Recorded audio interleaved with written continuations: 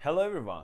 For today we are going to talk about the dummy variables and the usage of one-hot encoder to handle some challenges in datasets and some machine learning problems. So keep watching my videos and don't forget to share with your friends.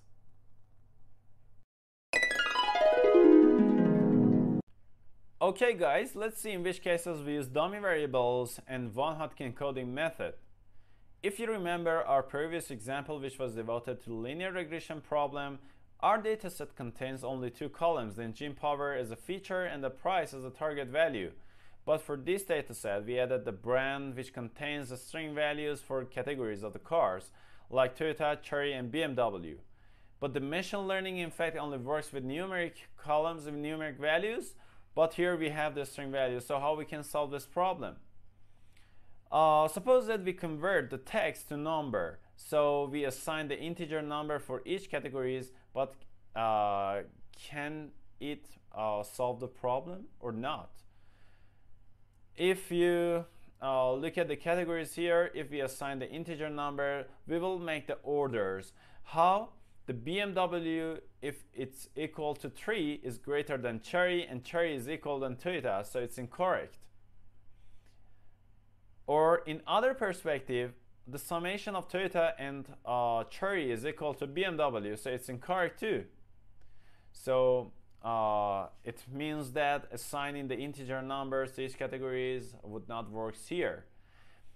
How we can handle the problem? But before that, let me tell you some information about the categorical variables. We have two types of categorical variables, the nominal and ordinal. For the variables which there isn't any order, we call them the nominal variable, like BMW, Chery, Toyota, hot, cold, moderate, male or female. They are the categories, but in fact there isn't any orders between the variables. But in other examples, like kid, teen, old, small, medium, large, bad, good, excellent, there is the order between variables. So we call them the ordinal variables. In this example, we are working with the nominal variables. How we can solve our problem? What was our problem? Let's remember that. The challenge here was that the table contains the string values in categories column. So we use the one-hot encoder method to solve this problem. The one-hot encoder creates the new table with the new variables which indicates the categories. So after that, it assigns the binary values for each variables.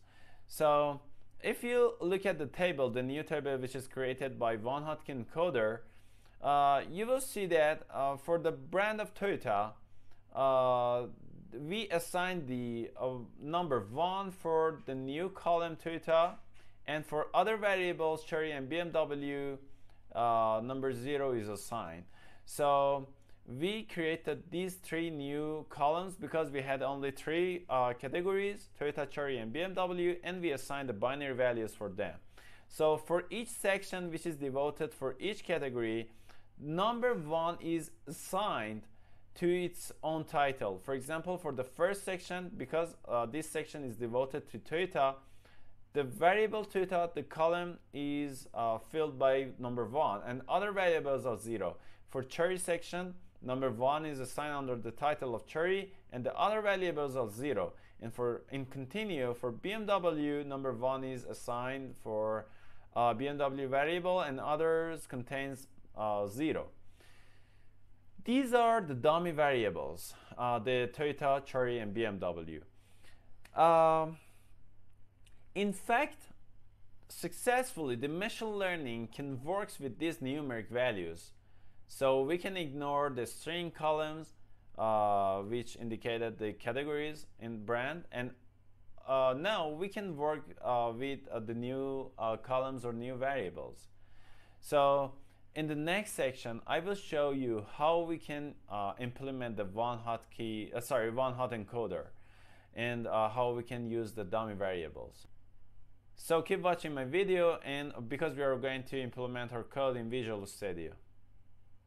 So for now, we are going to predict the Toyota car with engine power 2700 cc and the Chery car with engine power 2200 cc. So let's go to the code. We don't have much time because of Instagram limitation. Only 10 minutes videos can be uploaded. First of all, we need to import the pandas library as PD because by pandas library we are able to work on data frames. So the PD.read CSV to read our datasets. Our dataset is located in dataset folder.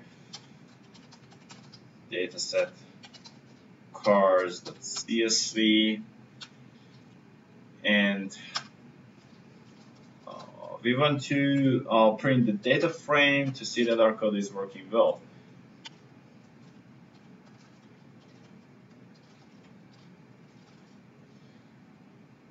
So here is our data frame, brand, engine power, and price. So the other step is to creating the dummy variables according to the brand column because we have the string values that the machine learning is not able to work with the strings.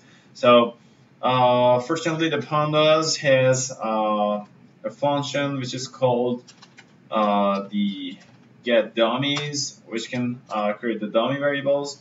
Df dot infect the brand column. So we assign it to, for example, dummies data frame. So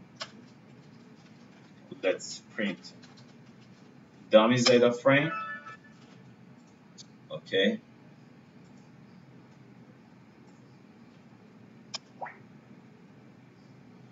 Here is the dummies data frame. The dummy variables are created here. So we need to merge it with our main data frame. So we create a new data frame, concated as an example.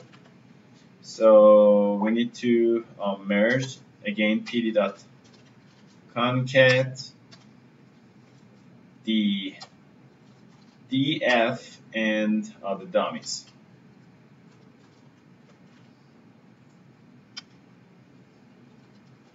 Again, we need to print the concatenated. Okay.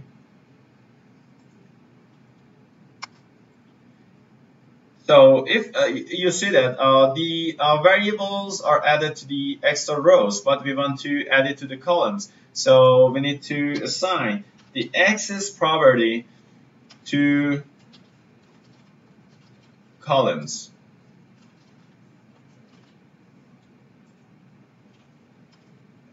Again, we print it. Yeah, you see that the new columns, new variables, dummy variables are created here. But we face the dummy trap. If you just Google it, you will see that what is a dummy variable trap. The dummy variable trap occurs when two or more dummy variables created by one hot encoding are highly correlated.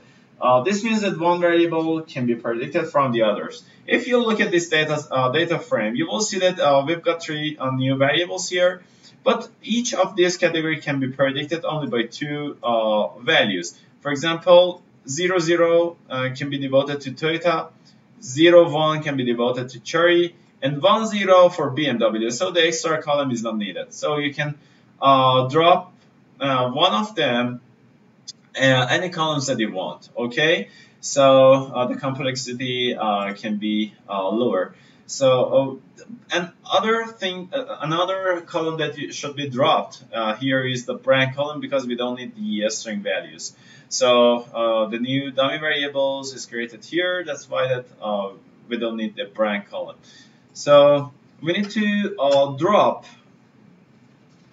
the final df is equal to the the concatenated data frame dot drop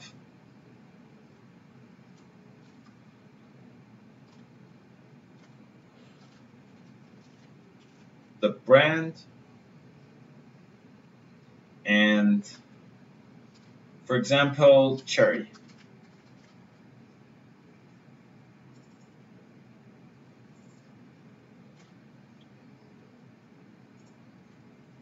And again, the access property is equal to the columns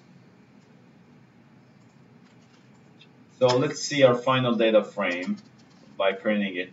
The final data frame. So yeah, here is our final data frame view, the engine power, price, BMW, and Toyota. So now we're going to create our model, the linear regression model. So sklearn, the linear model. We can import our linear regression model. So the model is equal to linear regression. So now we're going to train our model with x and x value features and target value. So Rx is equal to, if you see this data frame, the engine power, price, BMW, and Toyota. Rx is engine power, BMW, and Toyota. We can drop the price column for our x value. So the final dot drop the price column. So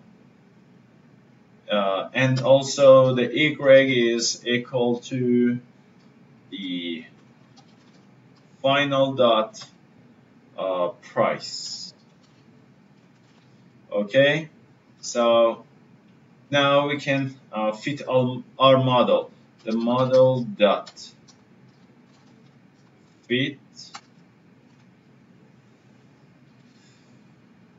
the x and y. So let's run our code. Okay, our code is running. Now we've got the price is not found here. Sorry. Final dot drop. We need to choose the axis as columns.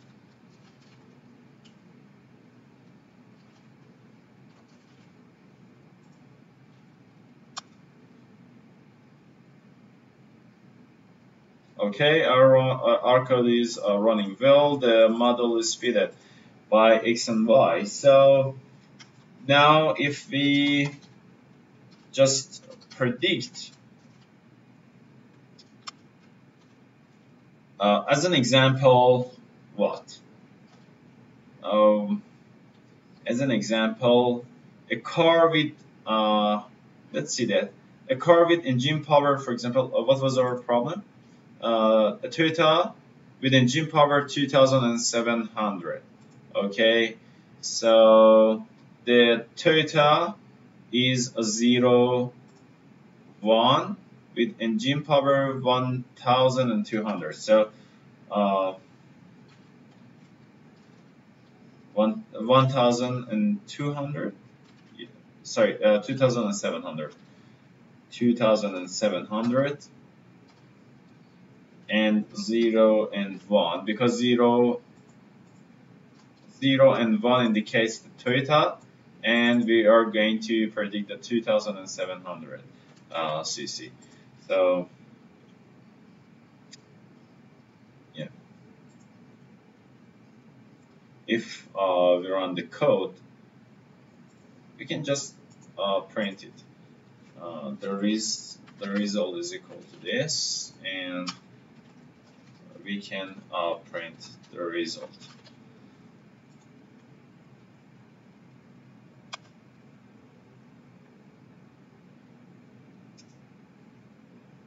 Yeah, the result is $28,000 for a Toyota car with engine power 2700. Also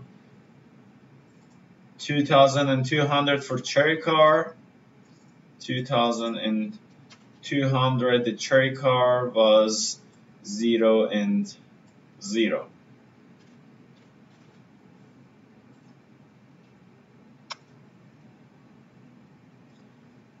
The price for a cherry car with 2200 is almost 12,040 490 for a cherry car with engine power 2,200. So it was our code implementation. It was really easy, and you can try it with other data sets or also this data set. If you had any question, you can send a direct message to me. I will answer all the questions you have. Have a good time.